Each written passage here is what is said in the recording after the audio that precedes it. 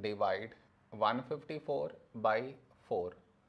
To do this division, we should frame it in this way.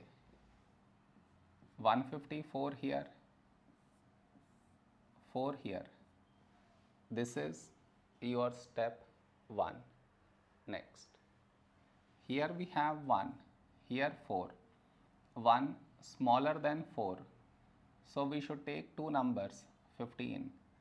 A number close to 15 in 4 table is 4 3s 12. Now we should subtract, we get 3.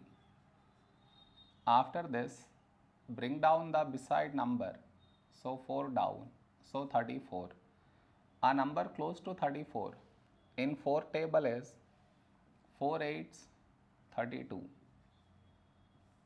Now we subtract, we get 2. After this, no more numbers to bring it down. So what we do is, we put dot, take 0.